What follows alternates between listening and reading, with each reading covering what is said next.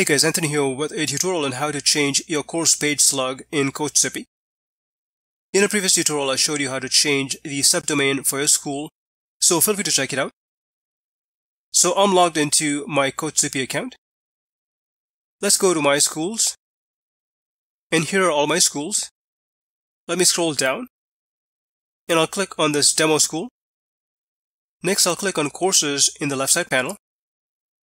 And these are all the courses in this school. Let me click on Principles of Marketing. And in the information section, if I scroll down to the page settings, you'll see this is the current page slug, which has some random alphanumeric characters.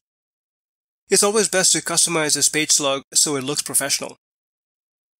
So in this case, I'll go with Marketing-Principles and click Save.